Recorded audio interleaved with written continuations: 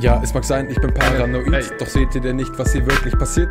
Google erstellt ein Bewegungsprofil, das wird analysiert und wenn man sich versieht, die Welt prädestiniert für die Übernahme der Eliten. Die wollen mehr verdienen.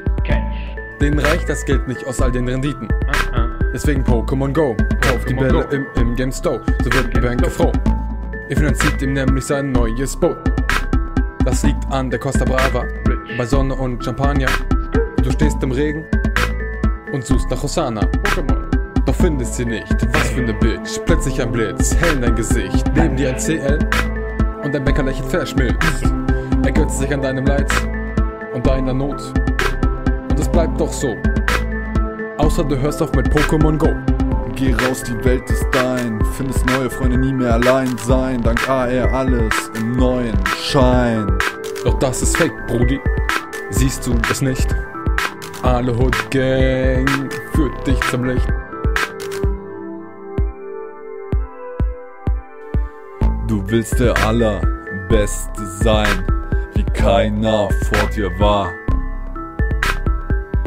Ganz allein gehst du nun los und kennst keine Gefahr.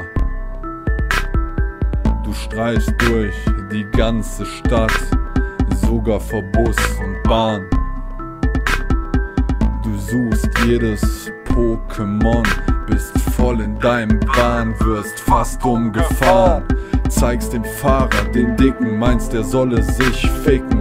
Der Server ist am Spinnen, kannst nicht neu beginnen.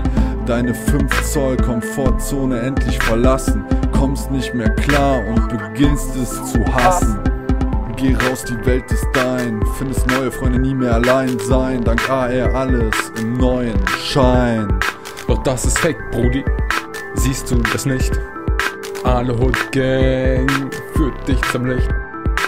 Doch du bist verblendet, schau wie sowas endet. Egal wie oft sich der Pokestop noch wendet.